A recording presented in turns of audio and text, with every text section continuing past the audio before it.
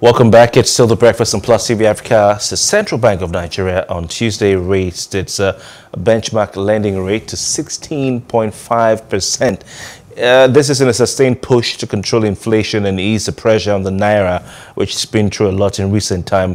CBN Governor Gordon Emefiele made this known at the end of the Monetary Policy Committee meeting, the Statutory Monetary Policy Committee meeting that held in Abuja. Now, the CBN said the previous increases were beginning to yield results and that there was a need to keep tightening. It tightened by 100 basis points. Emefiele announced that the committee also retained the cash reserve ratio at 32.5% and voted to retain the asymmetric corridor at plus 100 and minus 700 basis points around the MPR. The liquidity ratio was retained at 30%. A cash reserve ratio is a share of a bank's total, customer deposits that must be kept with the central bank in the form of liquid cash, while the bank's liquidity ratio is the proportion of deposits and other assets that they must maintain to be able to meet short-term obligations. Now, what does this lending rate increase mean for Nigeria's economy? I'm glad to say we have joining us this morning to discuss this two wonderful individuals. Muktar Mohammed is our first guest. He's a financial analyst and chief executive officer. He joins us live via Zoom in Lagos. Muktar, good morning to you. Thank you very much for your time. Thank you. Good morning. All right. We'll also be joined later by Segun Shopiton, who is the principal partner, Woodbridge and Scott Consulting Lagos. Well, let's start with you, Muktar. Did you expect, were you surprised that there was more tightening by the MPC? Yes, I was. I thought with the result they've gotten, we could just maintain the rate, because we've seen that in July inflation was month on month was about 1.82. At that October, we've gone, the inflation was doing 1.24. I thought that was a very good result. I thought they were going to maintain it, but I think they looked at the festivity period that we are going into also to come to this decision, because there will be a lot of spending during this festivity period. So if they are not able to raise the rate at this time, that means all the gain that they have achieved over the months could be eroded, and I think that's why they did that. And also, we mustn't forget the global inflationary pressure is all over, and it's also a challenge to the financial market globally. And we also know that the Russia-Ukraine war is still ongoing. There's not been any peace talk there.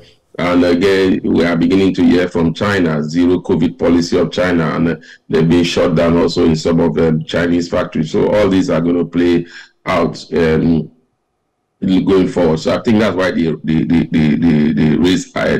rate. You remember, every other variables were left untouched, but only just the rate that was high. So definitely, I think they are looking at the result that they have been able to achieve thus far over the months, and thinking that with rates high could come also on that positivity, even if you look at that via the manufacturers or those that have collected loan from the bank, it's not so much of a good news for them.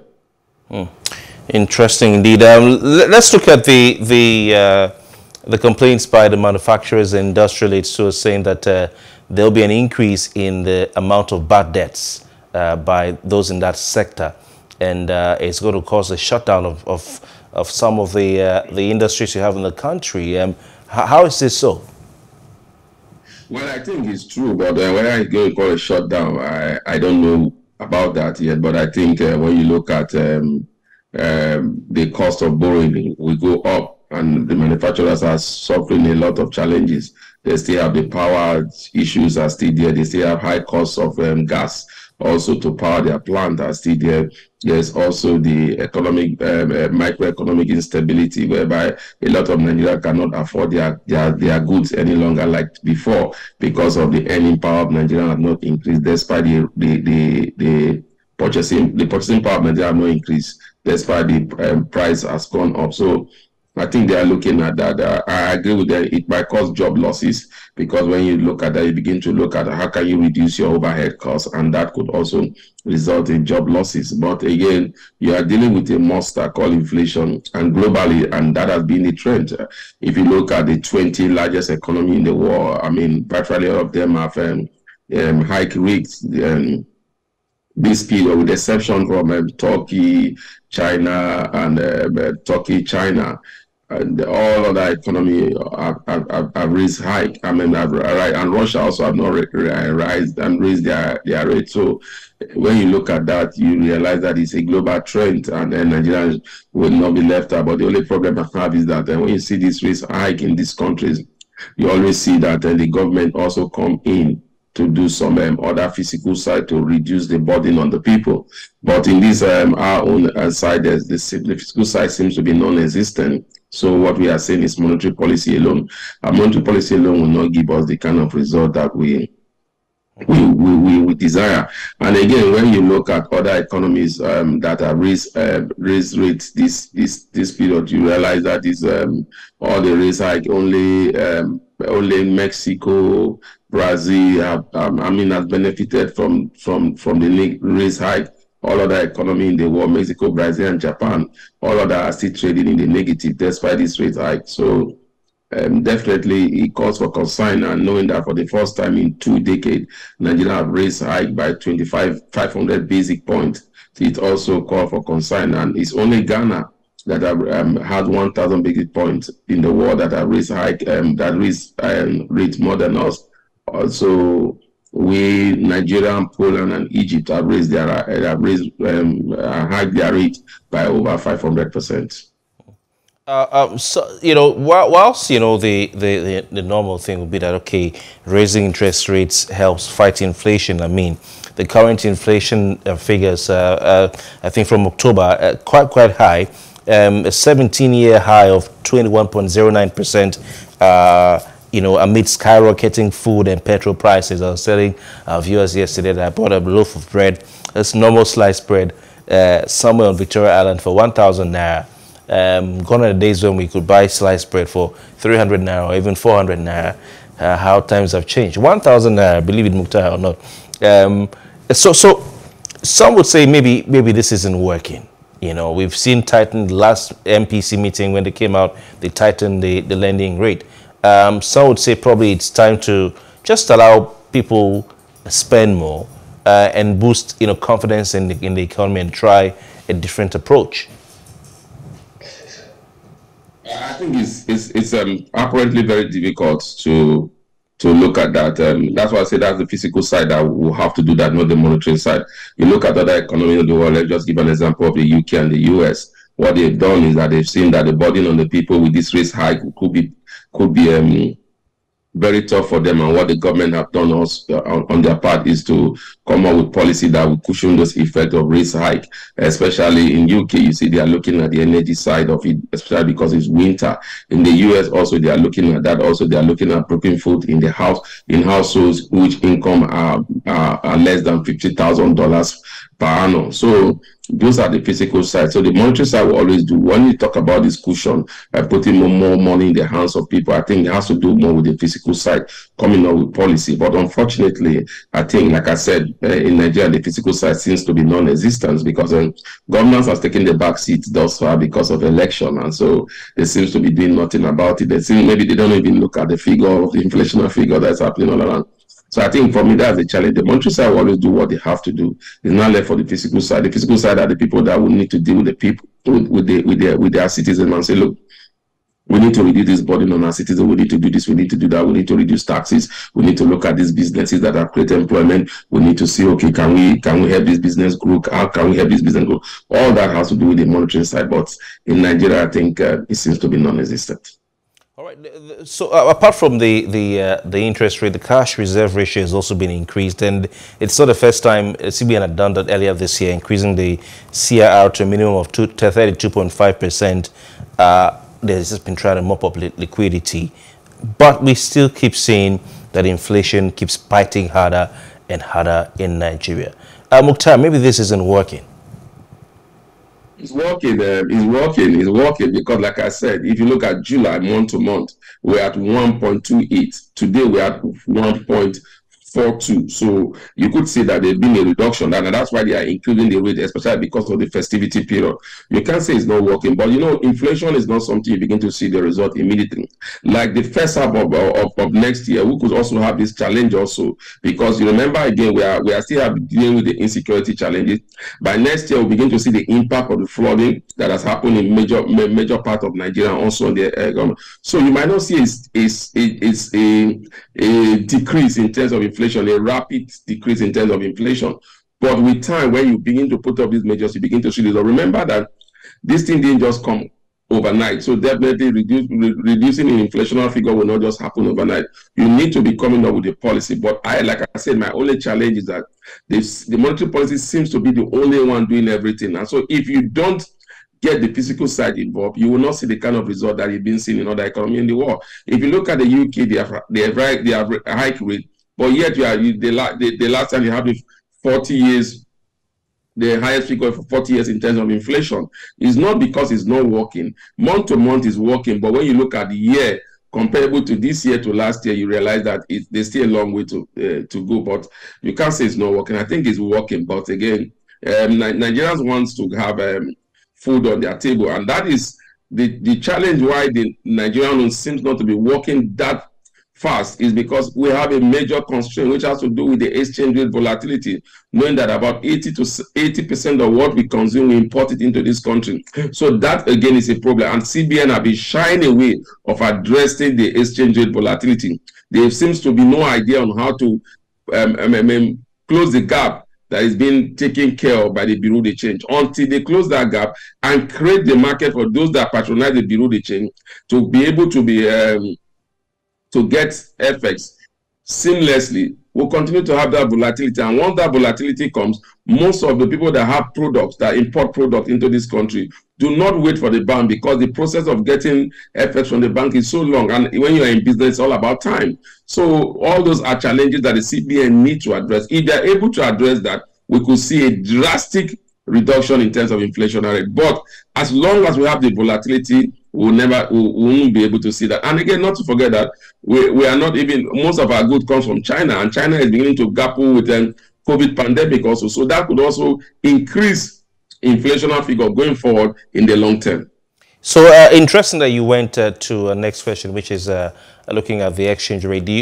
Does this tightening of the interest rates and even the CIR, does it have any impact on the exchange rate? Ordinarily, it should have impact, because you have foreign portfolio investors that will be moving from the equity market to the fixed income market, and so that means they will be come in with FX into the economy, and that will be able to address the supply side. But we are not seeing that, even if we got a positive response that foreign portfolio investors are beginning to come into the country now, but the impact is not yet felt yet. Know that they are also having their own challenges in their own countries also. So definitely you would have seen that, but unfortunately it's not happening yet because of the volatility that we just talked about. The difference between the parallel and the official import-export window is too wide. And so every investors want to have value for their money. So most of them will prefer going through the parallel market and coming into the import-export window. And the CBN will not allow that to happen, because that will also create hike in the parallel market, and that differences will wider. So definitely, I think in the short term, we are not seeing that, because we are not getting the supply angle. And remember that NNPC also have not redeemed anything to the Federation account. That also is a big challenge for the government. So our foreign reserve is still hovering between 39 to $40 billion. So definitely it's not helping us. It wasn't too long ago Nigeria moved to that import-export, or investors and exporters windows, as some will call it. And one would have expected that this would have, because it was meant to bring together, give Nigeria a sense of having one exchange rate. But we still see the parallel market holding sway. You've talked about the difficulties in accessing FX from the banks. What does the CBN need to do? Because the World Bank, in its recent report on Nigeria, has said that we need to have the CBN rein in this exchange rate volatility, like you said, and have one single exchange rate. Well, how can this be achieved? We've seen several things being done by the Central Bank of Nigeria, including, cutting trees where the Malams stay to exchange money in Abuja, so they'll have no shade, and all that to start. We've seen BDCs rather being raided recently. What does the CBN need to do to make sure we have a one unified exchange rate? Yeah, the lighter note, I think the cutting of the trees from Malam not to have shade would have really resolved, because remember that the exchange rate was about 900. Maybe after that cutting of that tree, we went to as low as 680, even if now going to 770. And maybe the continuous cutting of the tree will bring it to 200 naira, like the EFCC chairman has said. But that's also, lighter note. I think